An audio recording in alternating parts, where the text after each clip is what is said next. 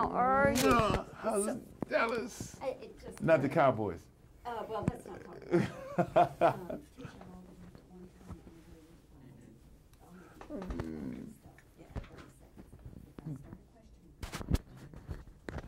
Boy. Oh, Cowboys. I don't know, Danny. I need you to come down there and straighten them out. No. I need them to be exactly the way they are because they got to play my 49ers. So they can stay they can stay exactly the way they are. When do they play?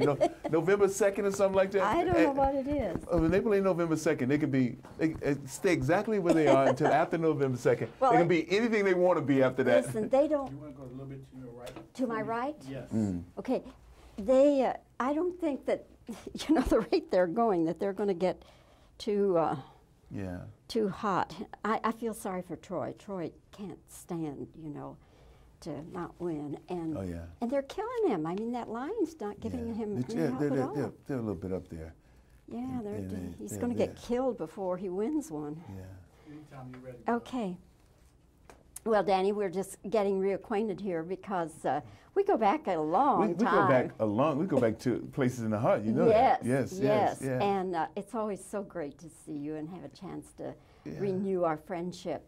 I'm very fond of your performance here in Switchback, which is a different kind of thing for you. Yeah. But I kept watching it, and there's so much action, not that you haven't done action before, but I kept wondering if there was anything in this movie in the way of action that was new to you. Well, the fact that I'm out in the snow, the fact that that some of the stunts, a lot of the stunts, were stunts that I participated in, and I think the stunts are the stunts of a more aggressive type than I've had.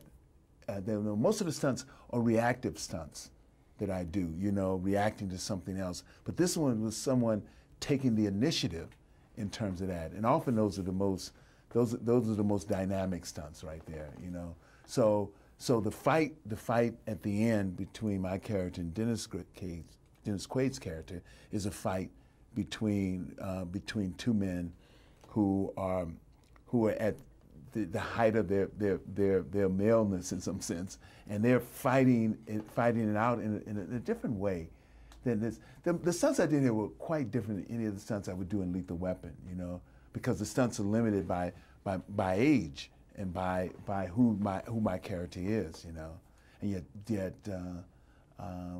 or hanging off the stunt hanging off the car, with the car hanging off the cliff, and the calmness of that.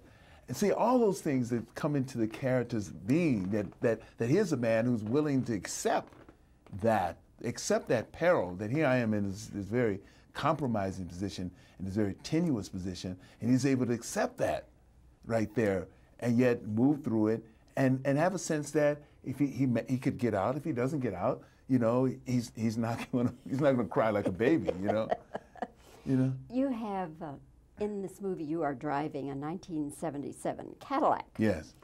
What was the first car you ever had? The first car I had was a 1963 Volvo 122S. All right. 1963 Volvo 122S, and you started at the top.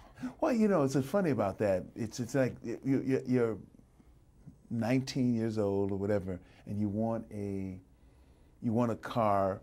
It's a prestige car. You're a college student, and a Volvo is not a Thunderbird or whatever, but it has something classy about it. But it's the simplest engine with the most.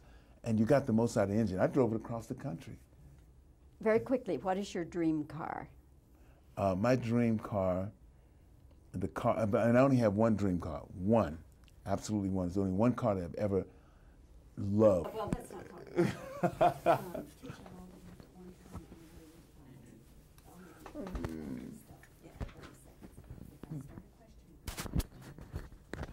Boy. Oh, Cowboys. I don't know, Danny. I need you to come down there and straighten them out. No. I need them to be exactly the way they are because they got to play my 49ers. so they can stay. They can stay exactly the way they are. When do they play? November 2nd or something like that. I don't know what it is. When they play November 2nd, they stay exactly where they are until after November 2nd. Well, they can be anything they want to be after that. Listen, they don't. You want to go a little bit to your right? To my right? Yes. Okay. They. I don't think that the rate they're going, that they're going to get too. Too hot. I feel sorry for Troy. Troy can't stand, to not win, and and they're killing him. I mean, that line's not giving him any help at all. They're a little bit up there. Yeah, he's going to get killed before he wins one. Yeah. Anytime you're ready. Okay. Well, Danny, we're just getting reacquainted here because we go back a long time. We go back to places in the heart. You know that. Yes. And it's always so great to see you and have a chance to renew our friendship. I'm very fond of your performance here in Switchback, which is a different kind of thing for you. Yeah. But I kept watching it, and there's so much action, not that you haven't done action before, but I kept wondering if there was anything in this movie in the way of action that was new to you. Well, the fact that I'm out in the snow, the fact that that some of the stunts, a lot of the stunts, were stunts that I participated in, and I think the stunts are the stunts of a more aggressive type than I've had.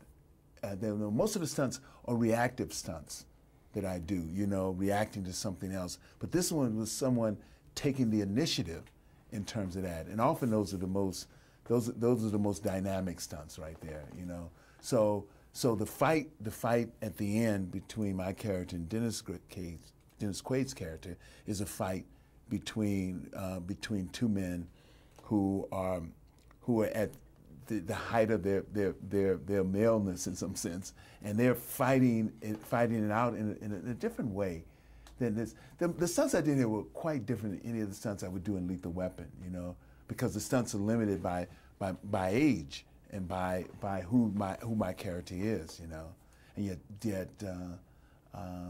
or the stunt hanging off the car, with the car hanging off the cliff, and the calmness of that. And see, all those things that come into the character's being, that here's a man who's willing to accept that peril, that here I am in this very compromising position, in this very tenuous position, and he's able to accept that right there, and yet move through it, and have a sense that if he could get out. If he doesn't get out, he's not going to cry like a baby, You have in this movie you are driving a 1977 Cadillac. Yes. What was the first car you ever had? The first car I had was a 1963 Volvo 122S. All right. 1963 Volvo 122S, and you started at the top. Well, it's funny about that. It's like you're 19 years old or whatever, and you want a car. It's a prestige car. You're a college student, and a Volvo is not a Thunderbird or whatever, but it has something classy about it. But it's the simplest engine with the most. And you got the most out of the engine. I drove it across the country. Very quickly, what is your dream car? My dream car, and I only have one dream car, absolutely one. There's only one car that I've ever loved, and that is a 1971 Mercedes 380 coupe, the big coupe, not the sports car, but the large coupe. It's the only car that I've ever absolutely have loved. All the other cars are just cars. Well, maybe you'll have one someday, Danny.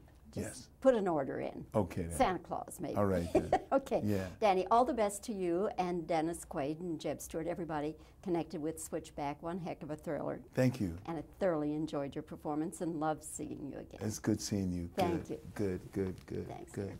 All right. That was the first.